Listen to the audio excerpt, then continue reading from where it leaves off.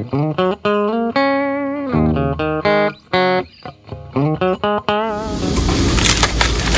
food foresters, we're at one of the racks of the ice cream bananas.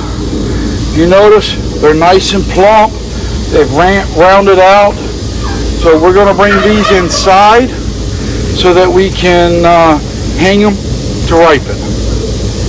So this is not, I mean, these things are real easy to chop up, so I'm just going to take the axe and you grab a hold of the banana rack nice and tight, and boom, off they go.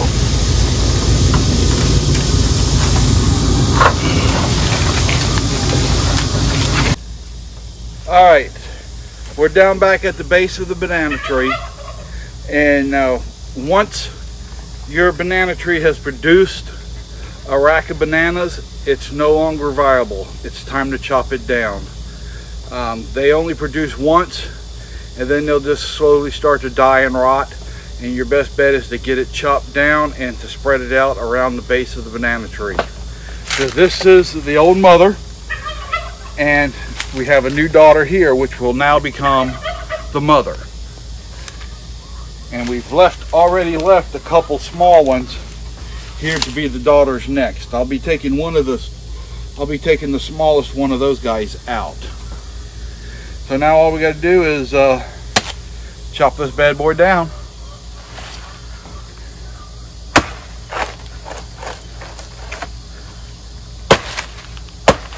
And I don't chop it right at the base of the ground, because you don't want it to get a lot of that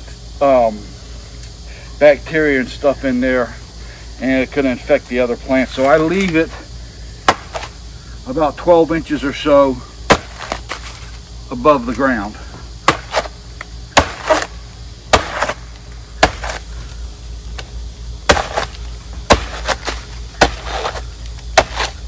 And this is pretty easy to chop. I'm just kind of taking my time because it's going down between two of these sheds.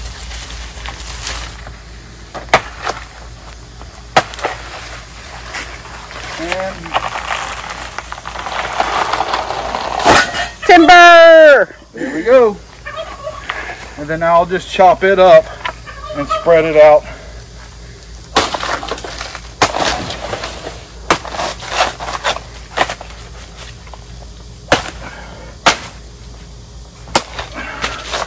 Careful the pipe.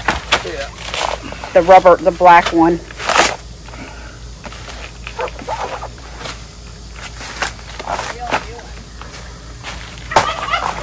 We're videoing. I'm just going to toss this whole thing in here.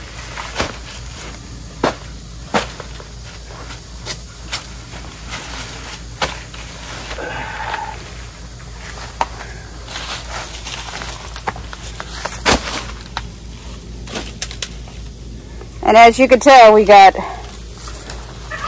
other ones in here. Grab those leaves. Yeah. And then that's what the inside looks like.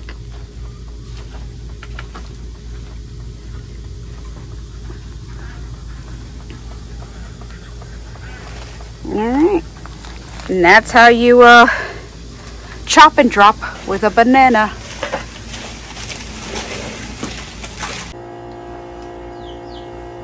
Alright, foresters, we're back inside the house here with the Blue Java ice cream banana rack. You can see they're nice and plump. They're filled out nicely. They would start to ripen anytime now outside on the rack, but we like to bring them in before the bugs and the squirrels and everything can get them. This rack was leaning up against the house. You can see right here where they were on the actual hitting the asphalt shingles, but they're still okay.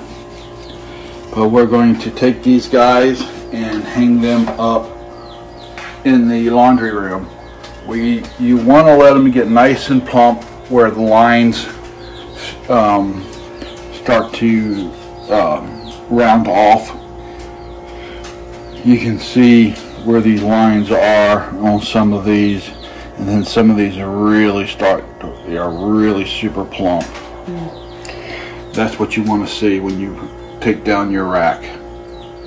Now I know the camera doesn't show it. Blue Javas have kind of like a blue tint to them. With all the lights on, the blue tint doesn't show as much, but if we have the lights off, you can't really see it. So it's like, but to the normal eye, when you're looking at it, they do have this little tint to them that's kind of bluish. It's a soft blue, but you can tell. The Blue Java is also known as the ice cream banana. And that's because it has a hint of vanilla in it that makes it sweeter. Makes it taste like you're eating banana ice cream. Yep. So let's go ahead and take this guy into the laundry room.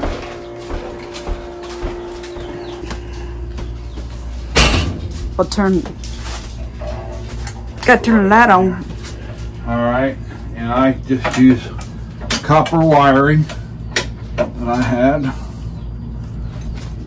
and I wrap it around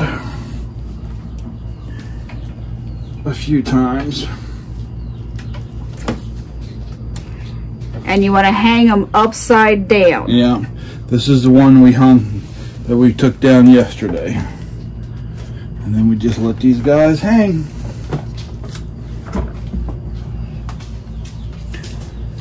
There we go. Now, as they ripen, we can pluck them off and eat them.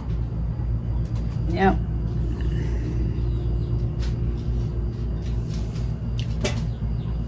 And that's how you do it.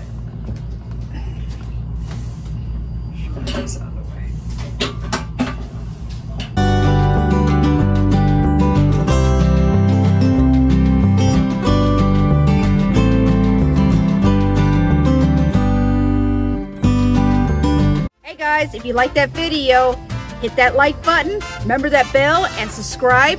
And if you want to see any of the other videos, check out everything over here.